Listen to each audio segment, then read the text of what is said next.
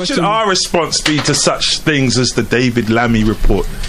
Should we clap with joy and be happy they took our things into consideration? It depends. I'm in a certain space right now.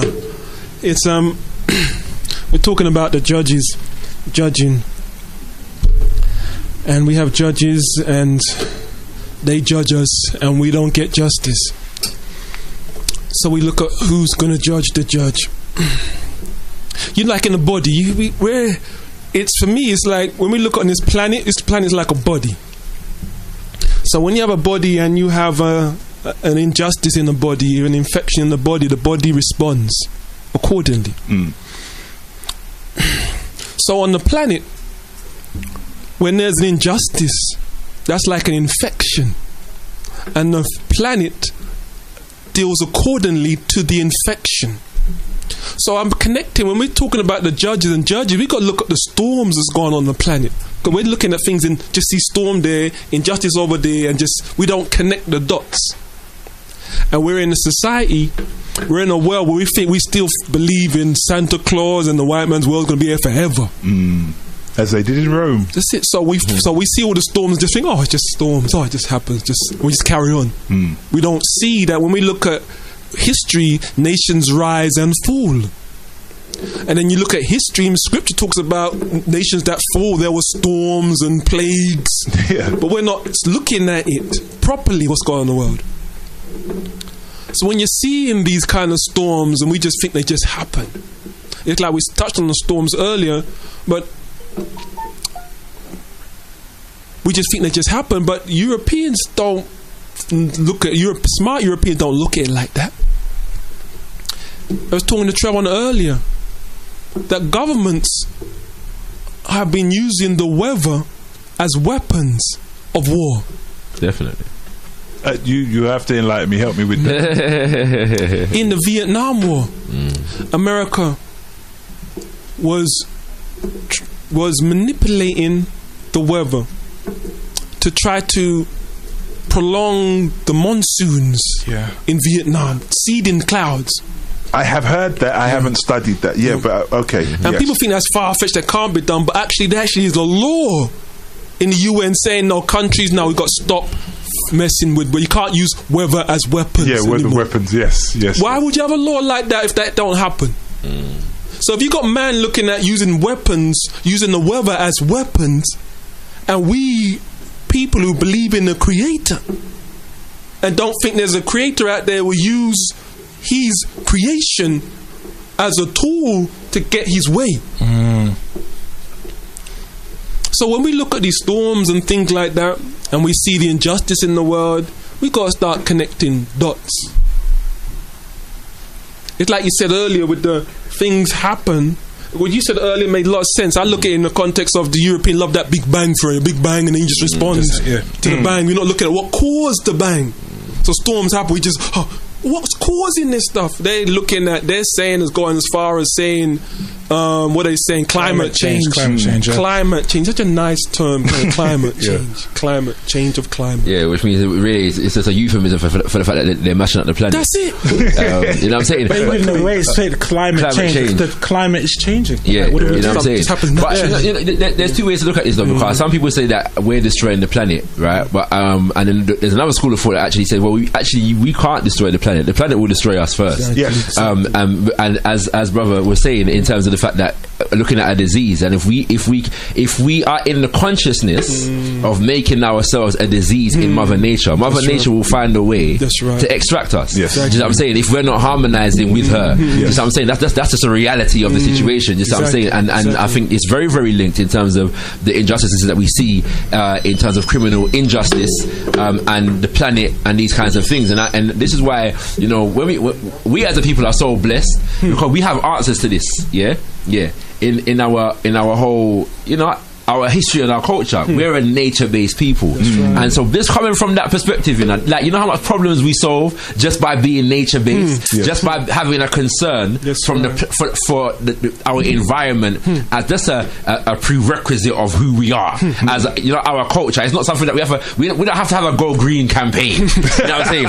To know that the sea is important. You know what I mean? You know what I mean? Like, so that we can't just cut down every tree. You know what I'm saying? Like, we don't need to. You know what I mean? We don't need millions of dollars of mass campaigning to do these things. You know what I'm saying? It's just in our in our things. You know what I'm saying? Dump oil in the sea. Yeah, you know what I mean? You know, we don't need them something there. Let's not build a nuclear bomb. You know what I mean? Like, just common sense for I and I. You get me? So it's very important. We just realise that. You know what I mean? So, because what happened, like I don't know if y'all were aware, but Minister Farrakhan was speaking on the 20th of August, and actually one of his points when he finished was, watch the weather.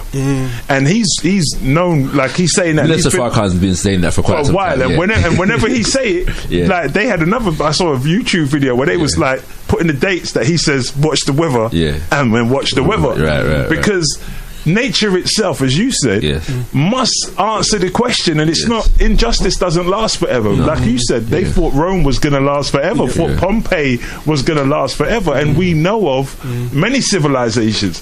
Has this one reached the end of its time? Because, if the news is anything to believe, and some of the stuff we're going to be talking a little bit later about gender neutrality in school uniforms, and now it's like, I don't even know where this society's going, if the truth be told. We're going to be joined, if we're lucky, by our young, highly qualified social worker in a few moments, but we'll see how we go. But we'll get into that. The situation as it stands with the what we're going through now with the hurricanes and the injustice that we're seeing. Do you all see where do you see the change coming from in this society? I know we're talking about the hurricanes there, but in England, where do you see the changes coming from? In terms of the change, what do you mean exactly by the changes? Do you see us responding? If we're the body, how do we respond to such things? That's tough. I mean, it's difficult. I'm trying to think of how to address it properly. But if you think about the changes that are going, I think it's just the hurricanes and stuff that's happening over there. I think the whole society, really, if you study it, is coming down. From you could begin with the education system to the healthcare system. Everything is kind of unraveling. Like, even people are more unhappy now than they were 30, 40 years ago. So it's like, you can already see it happening when you look at the family structure. It's just every facet of the society you can see kind of unraveling, and that's why it's like more and more. The more people I speak to, I'm finding a lot of the conversations I have with people are talking about moving somewhere else. Like, they don't want to be here no more. True, very true. And it's become so common now. It's just like, this is like, get your money and get out. Do you know what? I was trying to lead to that point, so I'm glad you said it. Because I have just come to the conclusion for myself, and I'm just asking, is there anyone else seeing it like that?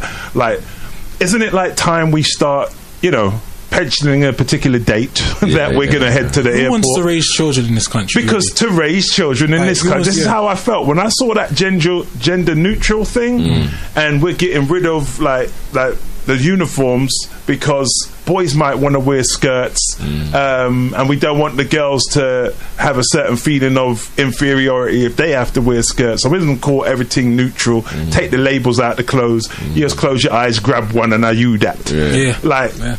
Okay, cool. Everybody's entitled. Like, I believe in free will. Like, I really believe everybody should be free to express themselves how they feel. I need to express myself elsewhere. I feel like it's time to get out. Am I the only one? Like, David, are you planning to be here for any long period of time? No, but you said something earlier about free will, which is important, because people might misunderstand that.